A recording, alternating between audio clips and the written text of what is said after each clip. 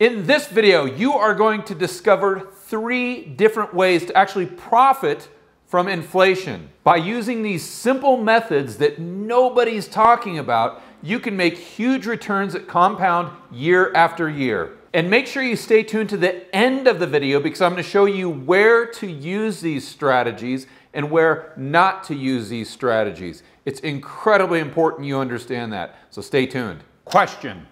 All 3 methods have one thing in common. What is that one thing? If you guessed 30-year fixed rate debt, you win. I'll explain why this is so important very soon. But before I do, I'm going to think of it this way. A 30-year mortgage doesn't exist in a free market.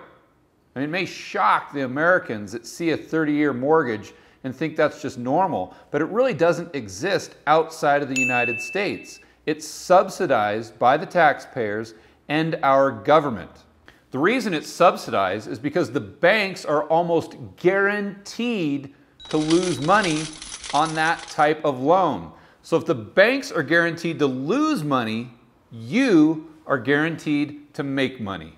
Method number 1, buy a property with 30-year fixed rate debt and you'll realize short-term gains if the property goes up just with the rate of inflation. Check this out. So this is you, a very sophisticated investor, obviously, and you take your money and you buy a $100,000 home. To buy that home, you put a $20,000 down payment, and in the first year of you owning that home, let's say inflation goes up by the rate of 10%. That increases the price, doesn't increase the value of your home, because remember, it's just gone up with inflation. It only increases the price of your home to $110,000. So the price has gone up by $10,000. And to restate one more time, the house in and of itself has no more purchasing power. It can't buy any more goods or services. But remember, you only put down $20,000. So your cost basis is only 20 grand, but the price of the house went up by 10. So you have to add that 10% to the $20,000. And when you do that, you actually get additional purchasing power above and beyond the rate of inflation. Because if your $20,000 would have increased with the rate of inflation, that would have gone to just $2,000. But you have an additional $10,000. So that spread is actually purchasing power, or ROI, that you get on your $20,000 just for the value or the price of the home going up with the rate of inflation. There's been no appreciation here, no real gains in the price of the house itself, but you have almost had a 50% gain on the amount of money that you have in the house. Method number 2 is buying a property with 30-year fixed rate debt and getting long-term gains. To help you understand this, I want to briefly go through how inflation works. So we've got a house here. We've got costs of goods and services, food, education, car, healthcare. In here, we have your income. And over here, we've got your loan. Again, fixed rate. It doesn't go up or down. And let's just pretend for this example that there's $60 in the entire world.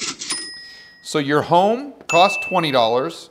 The cost of all these goods and services is $20. And your income is $20. If I go ahead and double the money supply, if I put on my hat that says the Federal Reserve and increase the money supply to $120, what's going to happen to the cost or price of this home, goods and services, and your income? Naturally, it will double. So this will go, the price of your home will go to $40. The price of the goods and services will also go to $40. And your income will go to $40. You may say, well, that's great. My income just doubled. Yeah, but it doesn't matter because the cost of everything else just doubled.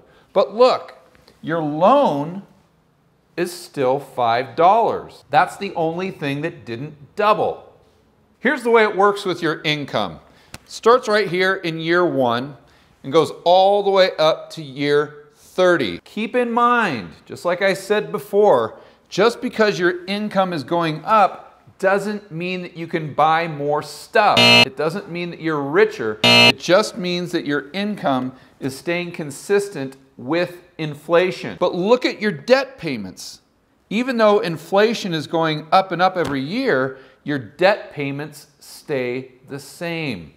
And the discrepancy, the difference between your debt payments and your income is money in your pocket. That is actual purchasing power. I think it makes even more sense if you take that wedge and flip it upside down. Now this is your income, this line, and I like it when it goes straight because it gives the impression that it's staying consistent with inflation and not buying any more goods and services. But the value of your debt is actually going down. You're repaying that debt with cheaper dollars that don't buy as much goods and services. But there's a catch. What's going to disrupt the increase of purchasing power that you have by leveraging inflation is the interest rate that you have to pay on this debt.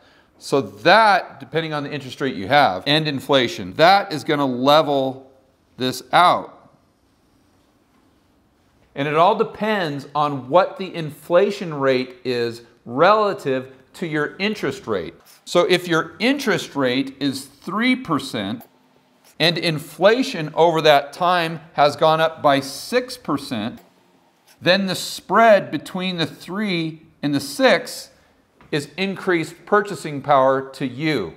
But if your interest payment was 3% and inflation didn't go up at all, then you're actually going to lose purchasing power in the long run because the amount of interest that you will pay the bank will exceed the amount that your income went up due to inflation.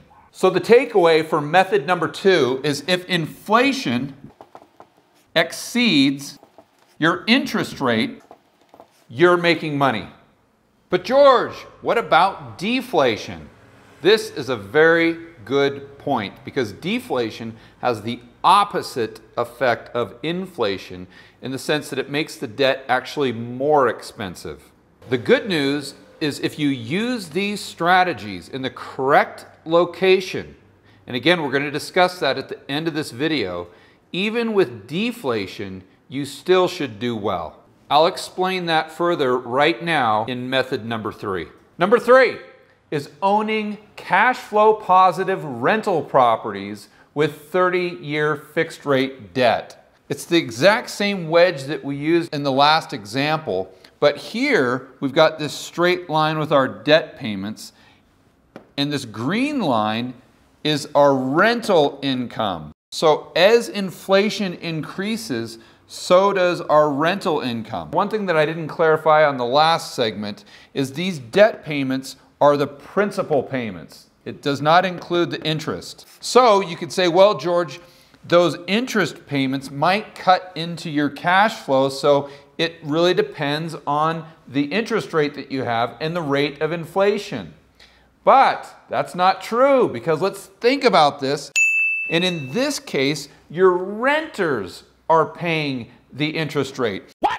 So if the interest payments would normally cut into your increase of purchasing power with a home where you actually lived, with a rental property, it won't do that because this is completely paid for by your tenants. So the total discrepancy, the total delta between the increases in rents and the payments is all additional cash flow in your pocket.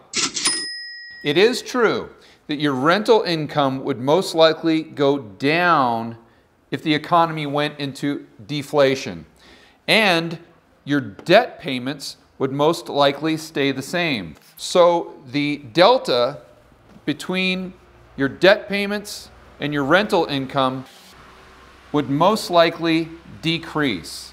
But let's take it one step further. If the economy did go into deflation, what would most likely also happen is interest rates would probably go down.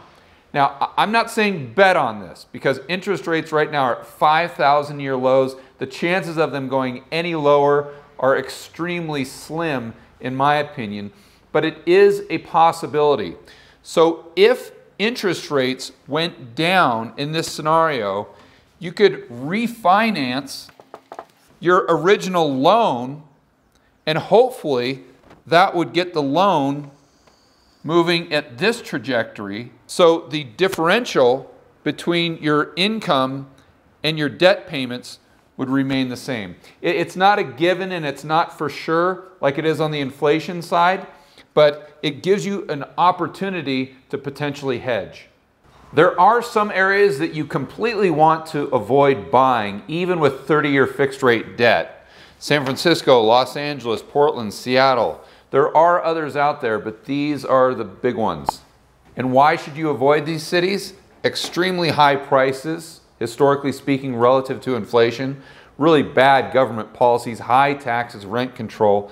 They're really based on asset prices. So if asset prices go down, meaning the stock market crashes, you're going to see real estate prices, especially in areas like San Francisco, really struggle. Same thing with interest rates. If you see the interest rate cycle start to reverse and go up for the next 20, 30 years, these areas are going to have big problems because the prices are so high and there's so much debt in the system.